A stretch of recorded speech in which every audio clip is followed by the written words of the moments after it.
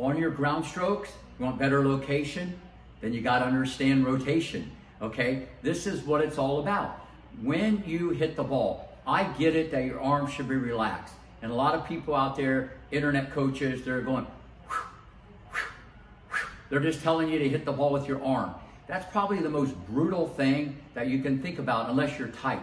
The arm comes in at the end relaxed, but it's all about pushing down, the ground pushes back, you come up, the hip turns, the shoulder turns, and it transfers to the arm on both wings.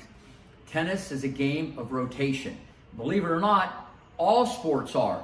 Throwing a football, shooting a basketball, hitting a hockey shot, a golf ball. It's all about rotation. But when we look at people hit the ball, we say they hit it with the arm. They all look at the arm. Now, if the student was really tight, sure, you can do arm exercises to loosen up. Practice understanding. The power comes from rotation. Rotate the body. It comes up through the kinetic chain, out the arm, and that's what makes the racket go faster. If this video and you want more free content, do is give it a thumbs up and subscribe to my channel and check out all my social media. Bang!